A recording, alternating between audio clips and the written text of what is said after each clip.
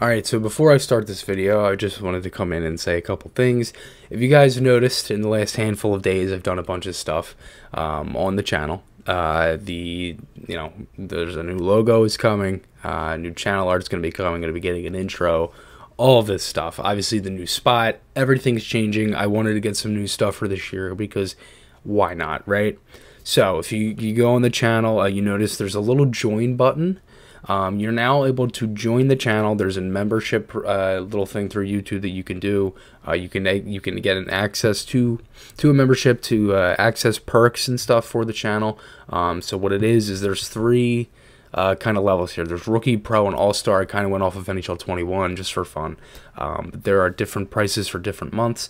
And what you can do is, for Rookie, there's different things there. You read through all of that. You can get loyalty badges, custom emojis in live chats, members only live chats. You can get members only chat rooms, all this stuff. You get early access to videos, photo status updates, and then there's also you can connect with me on social media, which I know a lot of you do now, but you will be able to do more. And I'm going to be adding more to this stuff. It's not just like a one-time thing. Like, I'm going to be adding more throughout the season. I'm still trying to figure out kind of how to do everything. I'm still kind of new to this stuff, but I will be adding more to this. I'm going to be adding a bunch of stuff, so you are able to join the channel now. Just wanted to put that out there for everybody if they were wondering what that was and things like that. But I hope you guys enjoyed the video, and I'll talk to you all again soon. Alright, what is up, everyone? Welcome back to the channel. My name is Chris, and today I am back with another video here.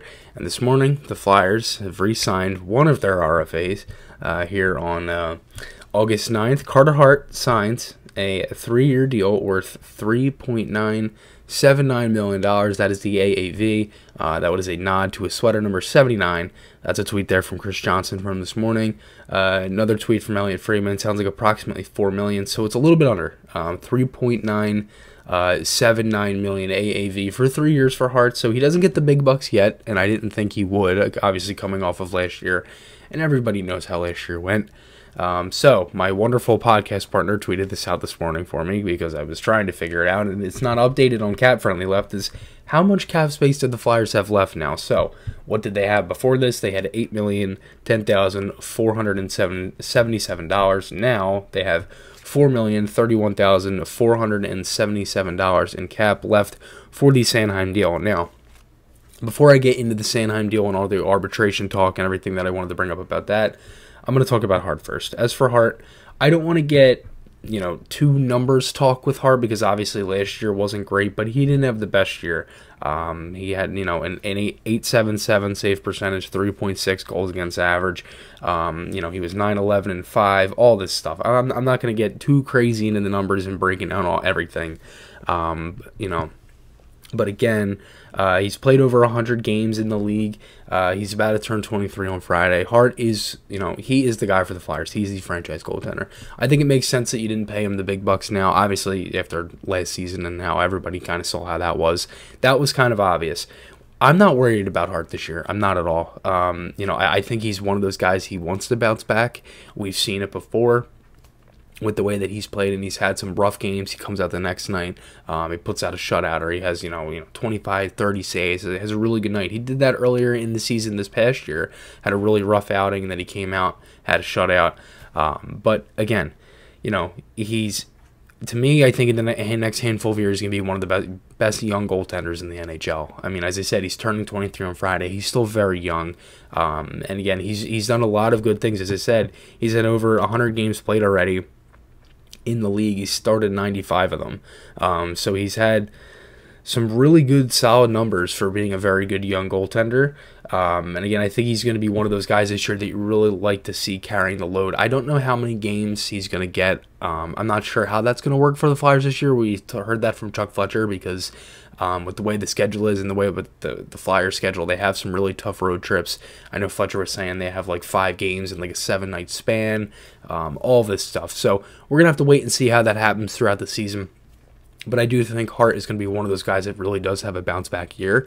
I think from the, and not even just that too, I think some of the stuff that I said before about Hart with, a lot of it was on the D. That was my thing. I don't necessarily think majority of that was on him. I think a lot of that was just really preventable stuff that could have helped with the D, but that's fine.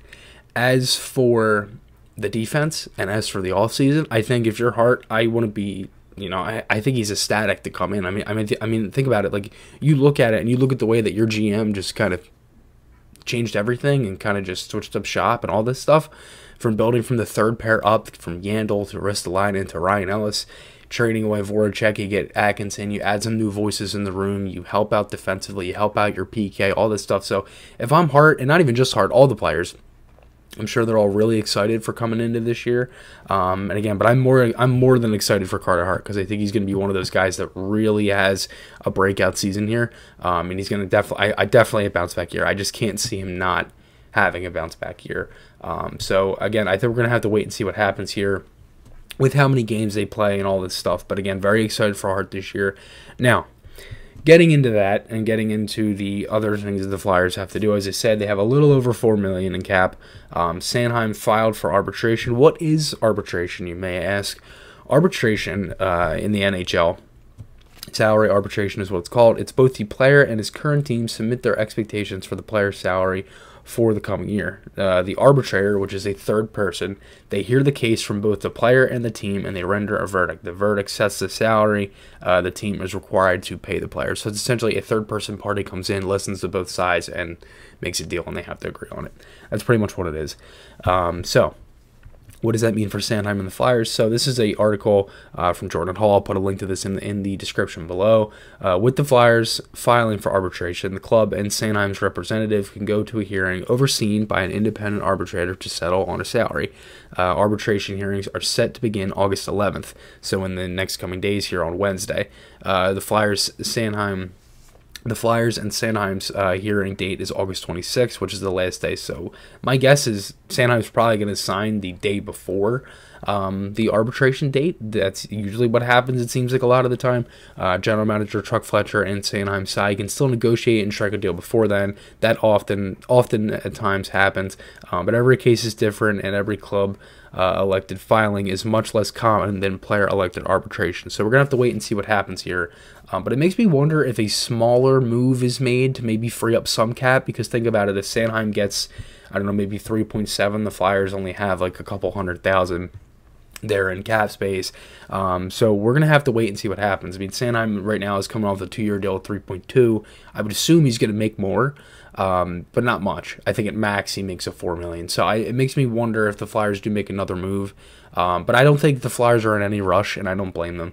I think we kind of knew this from when Fletcher was kind of saying that the RFAs and stuff are going to come after everything is done, and I think that's kind of what you're seeing now, and that was kind of obvious as well. So now we're just going to have to wait and see. Let me know your guys' thoughts below on Hart's deal. I'm still putting everything together for the channel. I still am putting some stuff up here. I got some new stuff coming. So definitely stay tuned for that. Remember, guys, podcast articles, those links are on my channel. Hope you guys enjoyed this one. I'll see you guys in the next one, and goodbye.